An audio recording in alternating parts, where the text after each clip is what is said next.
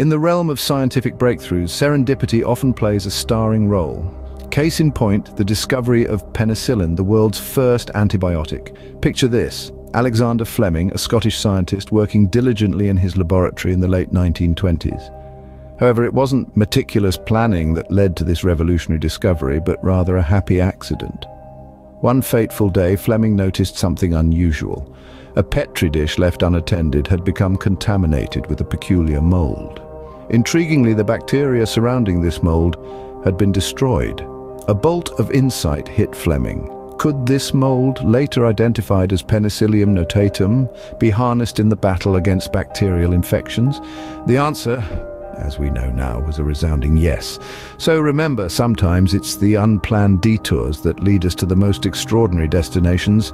The discovery of penicillin, a happy accident that changed the world.